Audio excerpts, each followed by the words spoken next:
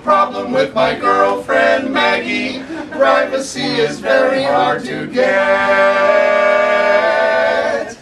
I tried and tried to find some way to get her all alone, but I've had no success at all, much to my regret.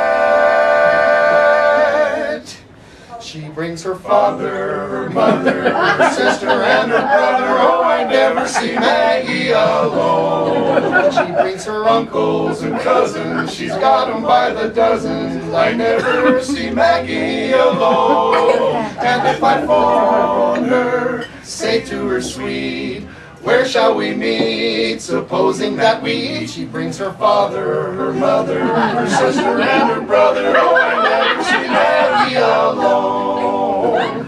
Maggie dear just won't go out alone. Seems that she must have a chaperone. When we go out, no matter where we're bound, there is always somebody around.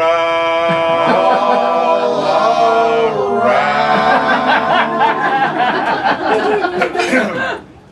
She brings her father, her mother, her sister, and her brother. Oh, I never see Maggie alone. One night while we were out walking and she got tired of talking, she invited me up to her home. I turned the lights down, they were too bright. Oh, what a night. When I turned on the light, there was her father, her mother, her sister, and her brother. Oh, I never see Maggie alone. So I bought a roaster two-seated. I even had it heated so that I could see Maggie alone. While we were riding and kissing, the engine started missing, and we were a long way from home. I got right out then as fast as I could, found what was wrong, for when I raised the hood,